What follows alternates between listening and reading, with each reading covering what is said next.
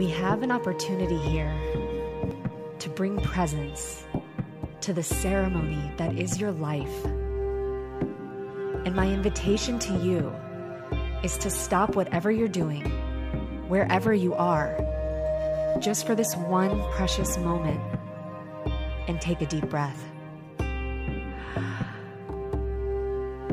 Follow the breath into your root point and land yourself right here, right now, into your present moment. And exhale. Welcome to the space where all the magic is happening, and prepare yourself to receive the wild, raw expanse that is available inside the dojo that is your life. You are the empowered center point creator of every single experience that you are drawing into your field at this time.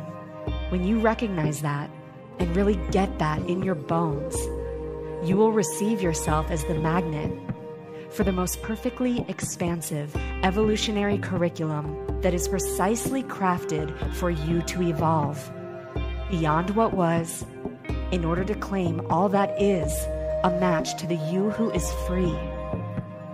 And that is what we are here to do inside the dojo as we explore what it means to live a life beyond the edge. This is a Soulfire production. Hello, beautiful humans. I am coming to you from the jungles in Costa Rica. And yeah, I've been here for about 10 days now. And it's served as the runway leading up to a week of ayahuasca ceremonies that I'll be sitting in just a few days. And I felt called to share with you guys some of the pre-layers that are rising for me, and offer a solo episode that highlights the before and after of my own journey that, I'm being invited into and stepping into. So I find with, my work with plant medicine that often in the decision, in the energy of the decision, comes a powerful response from the field itself. So as soon as I made the decision to sit in ceremony in this way in Costa Rica, it was as if the field was listening. My life responded to start to give me opportunities to track where in my personal curriculum I get to start to pay attention to that may be illuminated or supported or go through a healing process in this particular series of ceremonies.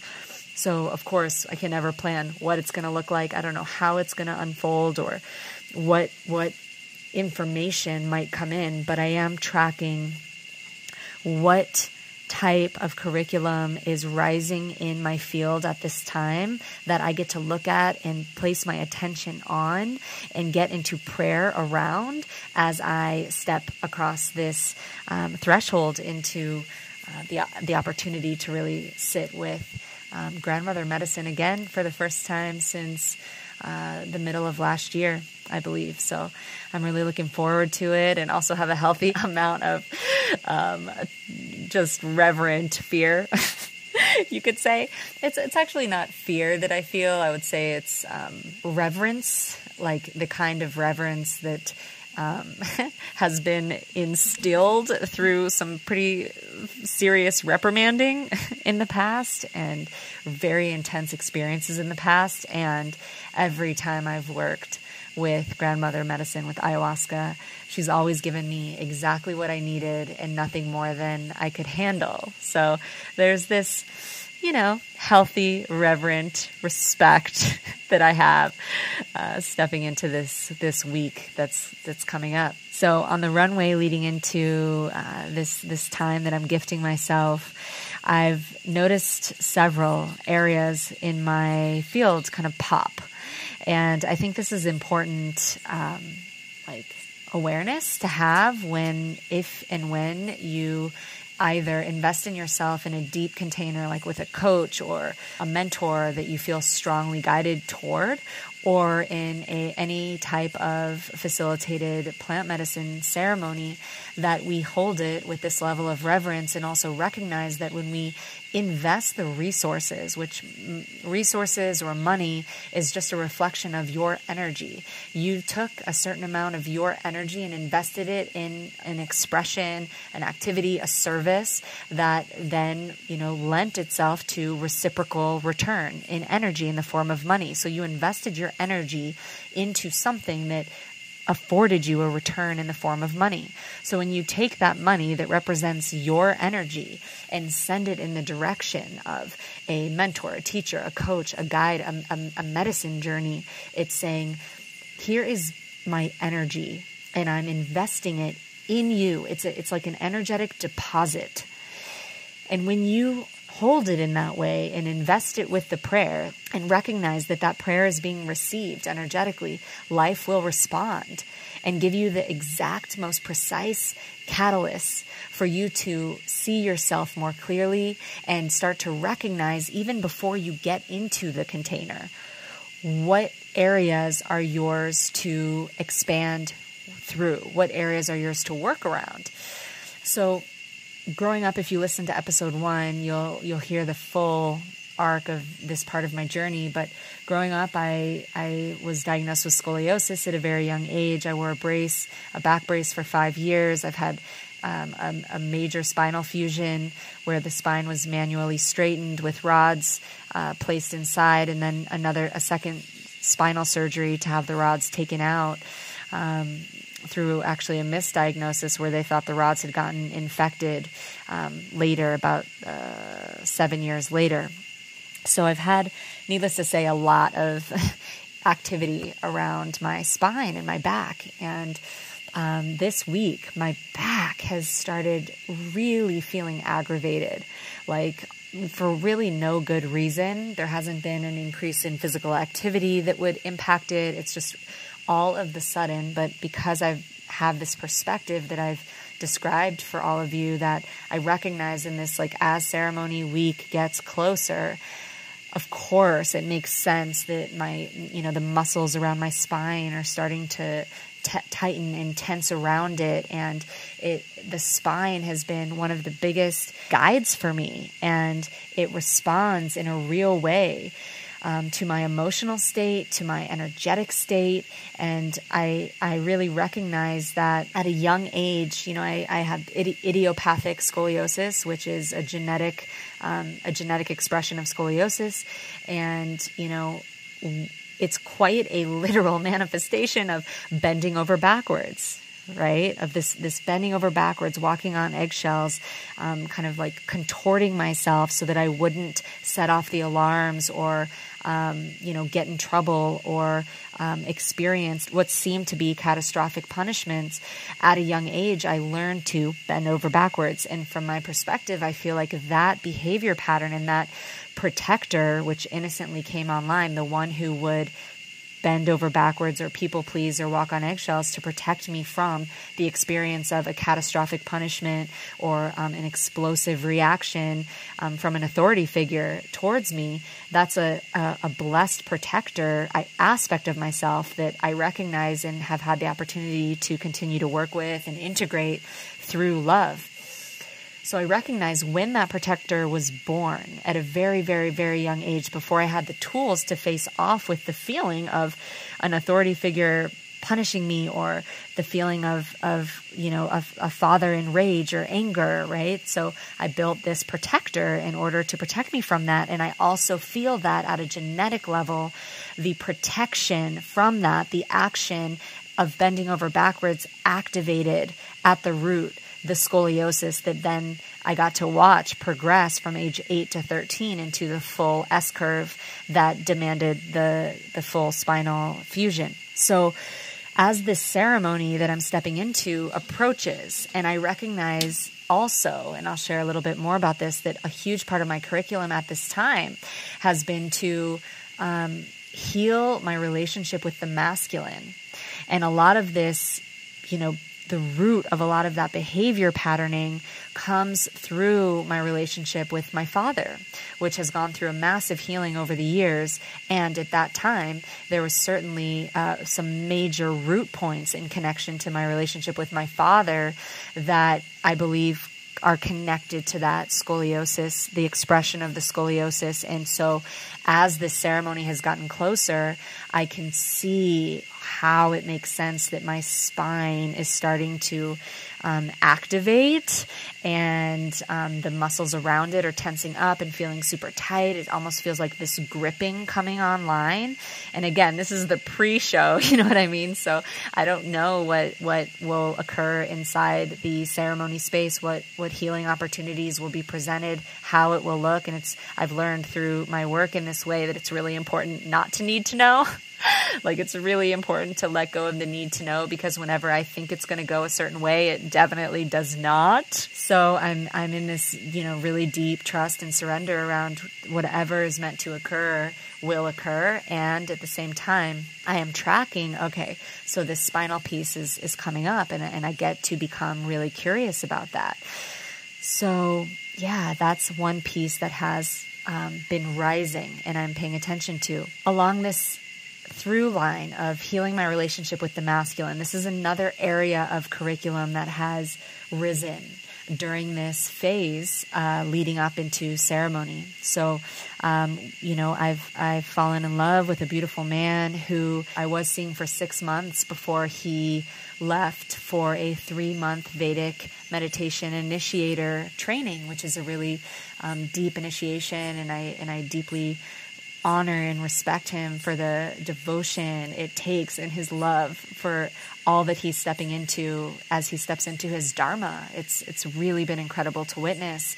And while we are still together, his exit, like his leaving for 3 months, because our love is so deep, it was like the perfect catalyst to activate this deep core wounding in me around the fear of loss, of getting to look at my relationship and trust in love and trust in life in general, specifically when it's connected to my relationship with men. Like the stability that from an early age I actually didn't get to experience with my own father because of his journey, his healing journey. And at a young age, he was struggling with addiction, in and out of treatment. And I'm in my journey of healing the impact that had on me, the unpredictability, the inconsistency, the in and outness of it.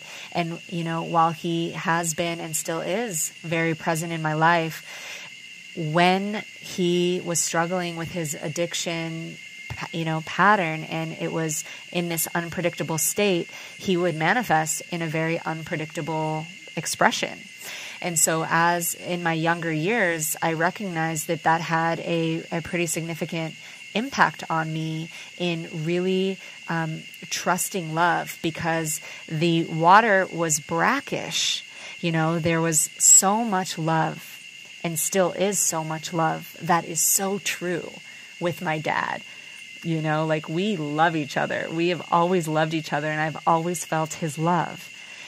And when that addiction patterning was expressing itself through his own curriculum, through his own healing that was needing to happen and is in its own process, right? Because I've done as much of work around that as I have been able to up until this point. I'm curious if there's more that will come during this next week.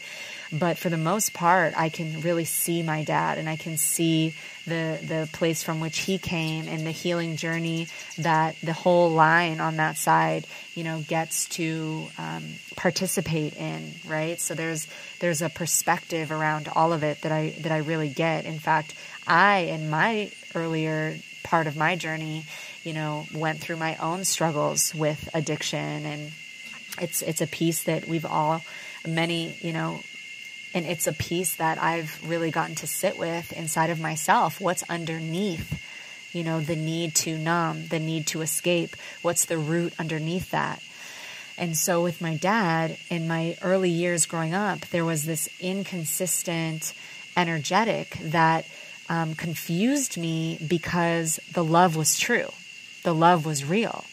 And so when the expression from my primary male figure would come through conditions and reactivity and explosiveness and these like unpredictable layers, and at the same time I could feel how much he loved me, and that love underneath all of that is real and true, it confused my system in a way to sort out love and like wounding, to really be able to sort out what is love and coming from love and what's coming from wounding.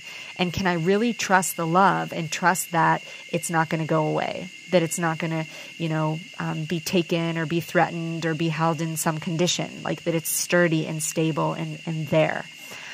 And so what I'm experiencing with my partner, David, who is about 7 weeks in now to his Vedic meditation initiator training, is a man who has shown up very consistently as a stand in the loving and has leaned in and fully chosen me and has met me in every way that I desire.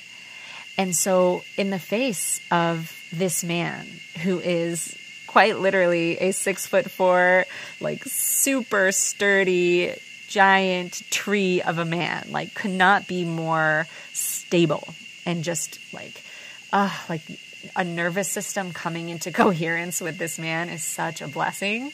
Like he's a very trustable being. So I've done enough work now, I recognize, to be a match for the men over the past 5 years that I've had the blessing to partner with. My prior partner, Oren, also a really incredible, very trustable being. And so I got to receive that from him. And now with David, I'm in the presence of a man who is a man that I fully, fully trust. So sitting with that reflection and then feeling the parts in me that are rising, that are feeling this, it feels like insecurity coming up. It feels like a fearful, shakiness in my being are some of the things I'm feeling as I get closer to this ceremony rising. And it's as David and I explore what it means to choose into the next chapter of our relationship and are both choosing that powerfully. I was actually having a conversation with my dear friend Adam Roa today, and he reflected something that I thought was powerful, in that in relationship we choose in chapters, so you choose into the first chapter of I'm in, I feel all of the love that's flowing between us, and I'm fully in, and you choose into that chapter. And then there's the chapter of, okay, let's go deeper and start to create more of our lives together and meet each other's friends and merge in a deeper way. And then you move through that chapter, and then it's time to choose into the next chapter of, wow, living together and, creating home together, creating community together, creating more of your breakfasts and your dinners and waking up and going to sleep together and, really getting to deepen in that way. And you choose that chapter powerfully. And then as that chapter continues through, then comes the chapter of okay, the next chapter, do we choose that we want to create family together, to explore a deeper level of union and investing in everything in a deeper way together. These are all, threshold points and opportunities to choose powerfully. And so as I find myself at one of these opportunities to choose powerfully, and everything in my being is choosing myself and this man in our relationship powerfully, of course, the love is so clear. And I'm meeting the reflection of him choosing me powerfully. And also, we both recognize that while we can fully choose each other and choose into this next chapter, we also get to embrace the truth that over the course of a life, we don't know what we don't know, and we get to always trust life, right? And be in the devotion to that while on the human level being in devotion to each other. That's the idea of the ultimate devotion is in devotion to life, like each individual in devotion to life, in devotion to our own higher selves, in devotion to source. And then that becomes the umbrella that holds the union, the relationship, the love, where the devotion from that place can flow into the commitment in the relationship itself. And the highest devotion is always to life. So it's been such an, it's always in most of my relationships, and especially my current relationship and my last one, the more conscious I've become over the last 5 years, it's been this dance of being all in and choosing powerfully and giving everything I have to it with the full intention of it being a long-term love, that lasts. And also not holding on too tight, like so tightly that it suffocates it. Because that tight holding on comes from a lack. It comes from a fear of what if it doesn't work and trying to control it. And that will actually like grip hold it in such a way that the love can't even flow through it anymore. So it's actually counterproductive. So it's this dance between being all in and giving like full yes to it. And also like surrendering into the trust over and over and over again. So that's the aim, and that's the usual state that I give myself an opportunity to inhabit, that's my aim to inhabit. And leading up to this ceremony, this week of ceremonies, I have been witnessing my material rise that comes from that root masculine wounding of, is this a love I can trust? Is it going to waver, shake, go away? Am I confusing the truth of the love with something that's different, right? That's something that might come out of nowhere, or, it's all my own stuff that has absolutely nothing to do with my partner. It's all from my core original wounding that I get to look at. So it's the alchemy, the combination, the perfection of the opportunity to deepen within myself, the intention to heal my relationship with the masculine in general, and the chapter that David and I are choosing that is the catalyst. It's like the configuration of catalysts that are causing this material to rise in me for me to look at when I go into the ceremony space, when I go into the medicine this week. So I'm very curious to find out, what's there, and to receive any deeper insights around what it looks like to meet myself at a depth that goes beyond anything that I may have experienced in the past.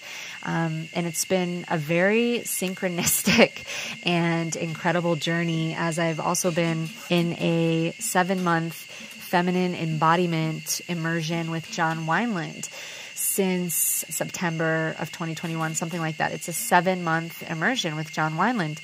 And as a part of that immersion, just as my partner left for his 3-month training, it was within 4 days of his departure, which of course was part of the catalyst that began to bring up this feeling in me of, fear or insecurity, that the fear of essentially getting my heart broken or loss of love, which is, of course, always we recognize that love, to the degree that we love, is the degree that we get to be willing to lose. We recognize that they ultimately are two sides of the coin. And tell that to my little girl, you know what I mean? When she really comes up, she comes up. And so I have compassion simultaneously for this part of myself when she rises, and it's very much rooted in the relationship I've had with the masculine in the early past. And then, of course, elements of that show up in subsequent romantic relationships, or have shown up in subsequent romantic relationships throughout my life. And so I feel like a huge part of the threshold I'm in now is actually getting underneath at a level that goes deeper than anything I've experienced before, the root of this wounding around trust in the masculine to hold. And the masculine is also like God, life, energy, Father, Son, this life force energy that is the driving force of all life. So it's like trusting not only myself, like the masculine within me, not only healing my relationship with my father, but healing my relationship with the great father, right? With the great father, the father that is life. And of course, then there's a trickle down that connects with all of my male romantic partners, so you're welcome in the future, David, for this work that I'm doing now. And I can see how it will really lend itself to a deeper level of trust and freedom and love, because they're all the same thing. With the more you love, the more freedom you feel, and the more free you feel, the more that you can love. I feel it's all connected. So as soon as David left, within just a few days, on the next call I had in this John Wineland container, the assignment that the team gave us was this masculine reconciliation process. And a part of this, what this process is essentially making a list of the 10 most important male figures in your life and answering questions like, how did I judge, castrate, or punish him for real or perceived misbehavior? Where was I selfish? Where did he try to take the lead and I wouldn't let him? Where did I withhold the truth of my heart? Where did I withhold my love? So it's really looking at all of my relationships with the masculine and letting go of any level of victim consciousness around what any of my past partners have done to me, how that, impacted me, really letting go of it being anything about any of that, and holding the intention for this process to actually serve as an unhooking through radical responsibility, through radical ownership of whatever my part in it was. And really owning that. So I've been making this list while my partner is in this training of the 10 most impactful male figures in my life, including my dad, including my grandfather, including all of the partners that I've had throughout my life so far. Those that have lied to me, cheated on me. I've been through the ringer with many of them, and I'm looking at it through this new lens, which completely takes me out of any level of this happened to me, and I get to see where this happened in any way, where there was any negativity still being held in the relationship, where I'm looking back on it and with any lens of resistance. Because if there's resistance or energy in any way still there, there's still some level of hook. And it's an opportunity in service of my freedom, my liberation, and the choice I'm making to step into this next chapter as the me who is free of any past wounding that I'm holding, or of as much of past wounding that I'm holding as I can be, and whatever's still there I get to love. Of course, I think it's important to reframe that and say that, because this is a side note, but I noticed that as we move through these transformational processes and this healing work, this idea of perfection, that we have to get rid of all of our wounding and heal all of our wounding, and then we can create the life that we want, and then we can receive the partner that we want. I want to call bullshit on that. I think that, we get to relentlessly devote ourselves to our freedom, to our healing, to being as much the expression of love as we possibly can. And let's let go of any ideal that it has to be perfect or look perfect, because I feel like an expression of the ultimate love is to allow ourselves to have the breath, the freedom, the permission to also be imperfect at times, to have shadow aspects that pop up, to have some wounding that might still be there. And if it shows up in any way in our lives, the capacity to love it unconditionally, to accept ourselves in that, to not judge it and resist it and add these overlays on top of something that might already feel really, really challenging, of this is bad or wrong, or I shouldn't be feeling this, or oh my God, I haven't gotten there yet and completed this work. That is the opposite of the aim to me. So this just feels like an important note that if you're listening to this, I imagine that you are doing your work to be free and to be of love and to hold your entire family with love and compassion, while also, looking at what's yours to heal in connection to your origins, and a lot of these origin, woundings take time. They take time. And the energy of patience and compassion is central to really afford ourselves the energetic space that we need for true healing to happen. So I want to also really affirm that it's vulnerable for me to share this period, and that I don't know what's going to come in these ceremonies this week. And while of course my aim is for quantum expansion and massive release of much of what's coming up for me, that I'm, at least of what I'm aware of at this time, I also give myself full permission for it to take as long as it needs to. And even if we just chip a little bit off the top of an iceberg, that's okay. And me treating myself in that way, I know makes me a match for my partner, who also treats me in that way, who also holds me with unconditional love and compassion. My partner in that reflection is not demanding that I do this work. You know what I mean? He's not asking me to do it. Much of it is, it's perfectly timed. And this is part of what I want to share as well. It's perfectly timed that during this phase in this chapter, these 3 months, it's actually this 3-month container that I have an opportunity to do my work and look at what's mine to heal in connection to my relationship to the masculine that actually has nothing to do with him. And so if he were here with me by my side, it could either put a nice, soothing balm over it where I wouldn't really have to look at it, or it could potentially trigger some of these things that are coming up anyway. And then the risk is that I would project it onto him as if it has anything to do with him, and the truth is it doesn't.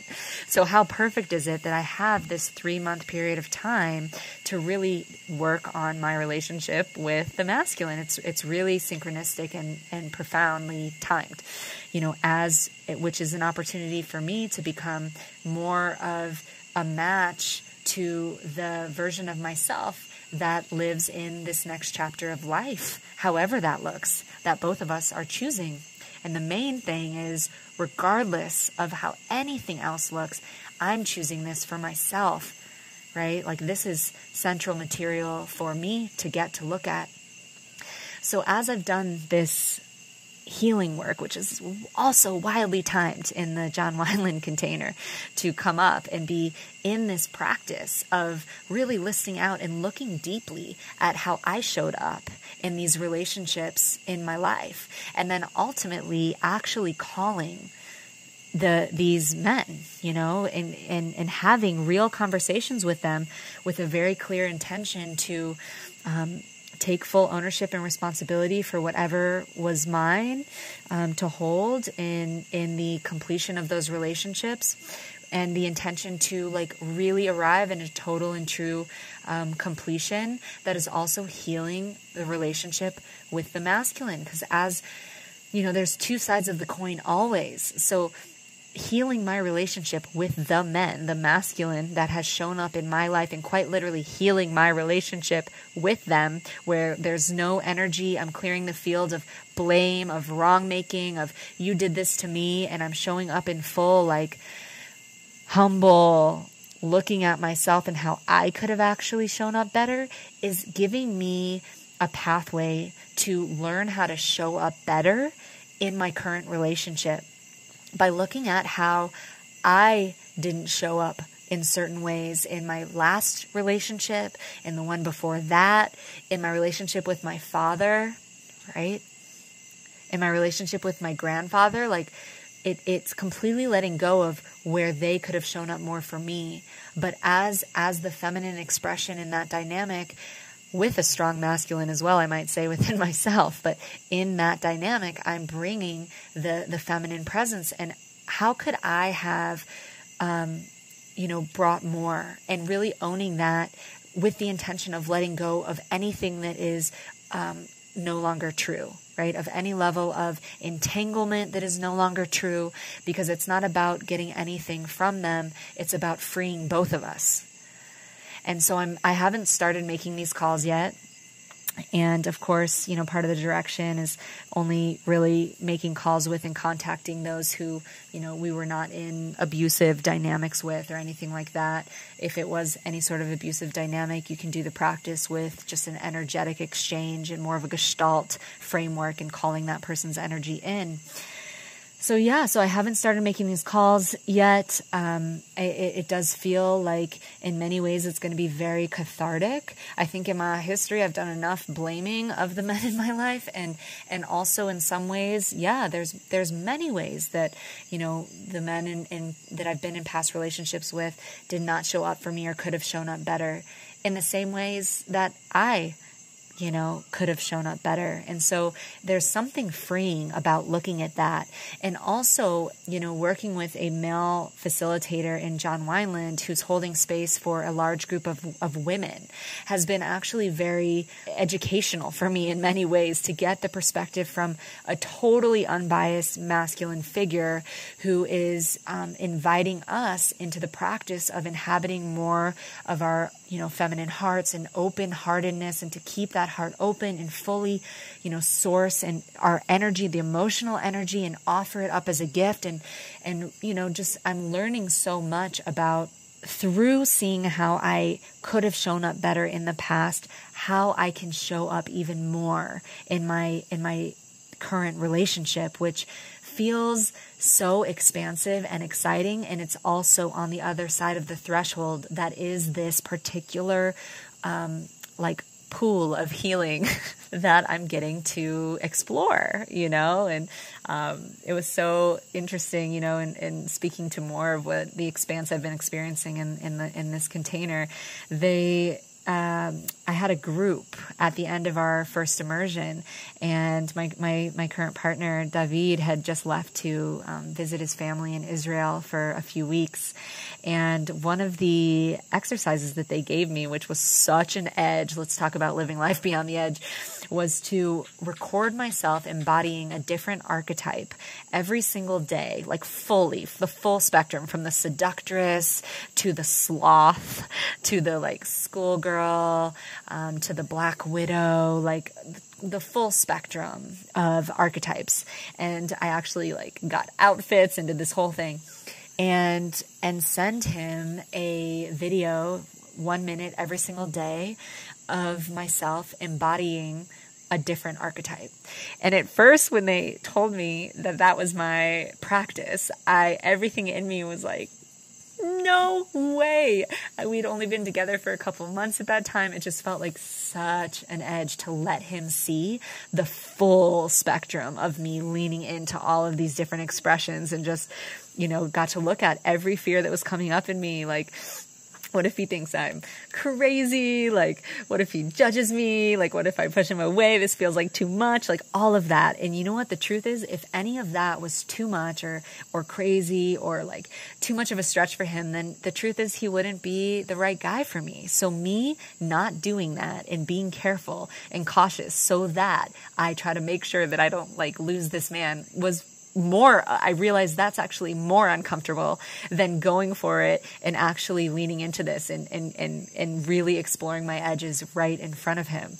And it was one of the most liberating experiences for me, because it deepened us so much. It was such a fun way to stay in touch from, across the ocean, and to give him an opportunity to get to know me in all of these whole variety of wild expressions. And it was also, very sexy, because some of them are very sexy. So I got to stretch into my own sexual expression and my own expanse in that way, which was also very powerful. So, letting myself be seen and known and loved unconditionally has been one of the most profound liberation technologies in relationship that I've ever been blessed to receive.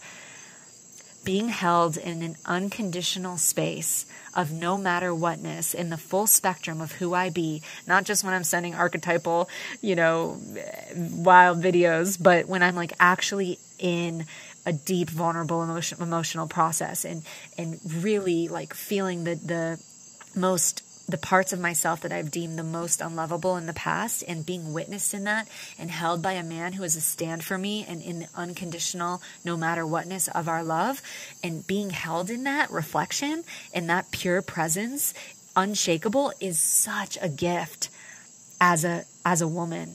And I can only speak from my own experience, but my sense is that for most women, that would be such a gift. And it's been in that field with my prior partner and with my current partner, David, where I've had the gift and the blessing of feeling loved in that way, that I have felt reference points in me of how and where I can love myself even deeper. You know, it's such a gift.